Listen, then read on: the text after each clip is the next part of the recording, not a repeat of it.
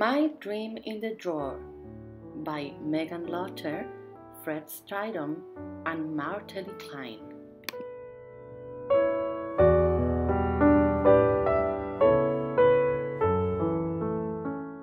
I once had a dream, so small and light.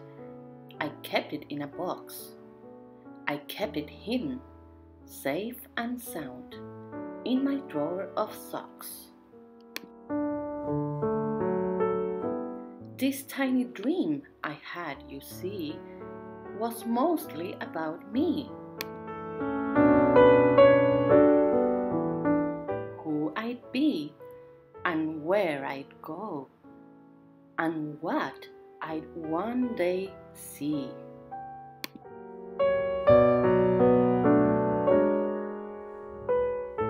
At first, it was a little dream, until one day it grew, and so I took it out for air to show my dream to you. And then my dream, it got so big, I had to let it out. I took it to the playground and watched it bounce about. Then all the kids, they saw my dream and said, "We want one too."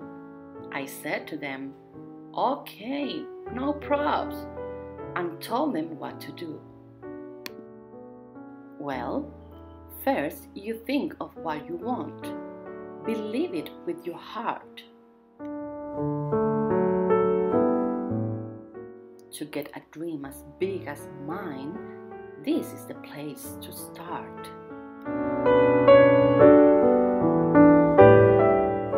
And once it's big enough, I said, you've got to let it free, to fly up high across the world for all the worlds to see. And at that point, my big old dream, which once was in a drawer, shook and climbed, took to the sky,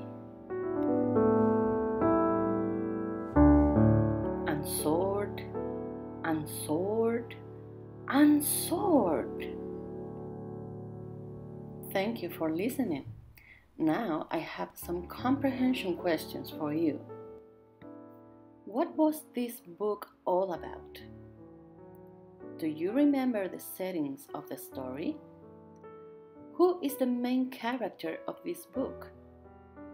Have you had dreams? Do you have a dream right now?